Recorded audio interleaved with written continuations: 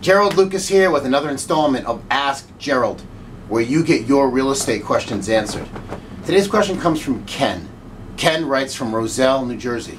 And Ken writes, I got a fine from the city because my tenants put garbage outside my property on the wrong day. Why should I have to pay this fine? Well, Ken, you know, I've been a landlord for 20 years, so I can certainly relate and I can understand your grief and frustration. One of the things that I do is that, in addition to signing a lease, I also require every one of my tenants to sign and initial a very lengthy lease addendum that spells out specifically, has provisions that make the tenant responsible for violations that they commit on the property while they're a tenant in the property.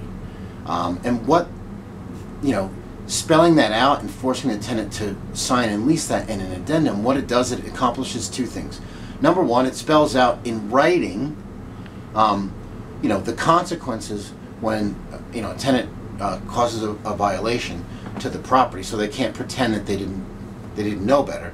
But the second thing that it does is it also plants a seed in the tenant's mind that will make violations certainly possible, but I think less likely, because then they know, you know, they know what the consequences are when they commit a violation like that.